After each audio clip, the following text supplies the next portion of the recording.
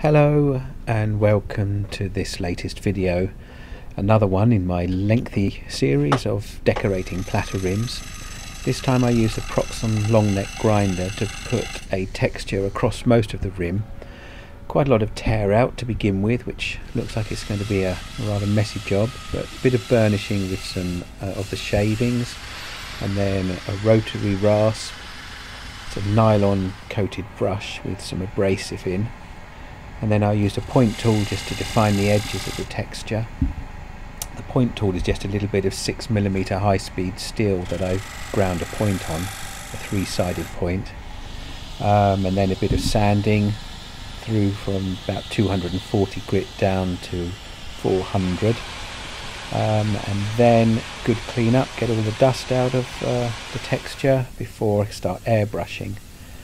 And I seem to have a taste at the moment for the sort of tiger colours, reds, oranges. Start off with a random spraying of yellow followed by some orange, filling in the gaps between them, and then some areas of red that will come on. And again, it's just sort of roughly covering the area. I don't want anything looking too uniform or too symmetrical.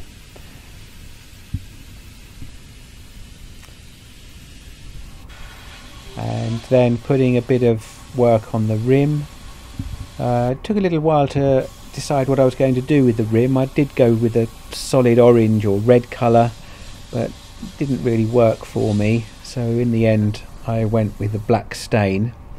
With hindsight, it might have been better to do it with black acrylic paint to match the dry brushing over the texture on the rim, but I think it works quite nicely.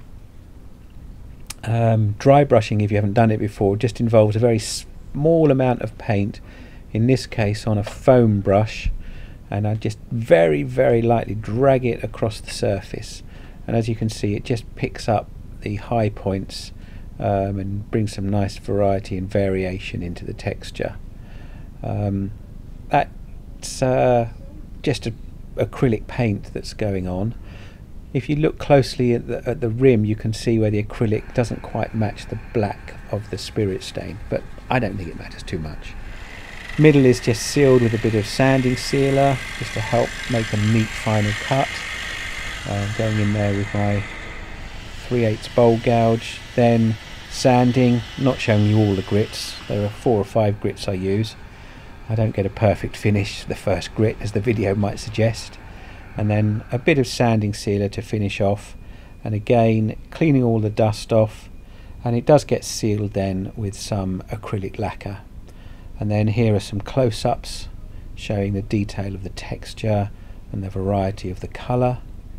The close-ups I think always give a better picture than my webcams do in the workshop.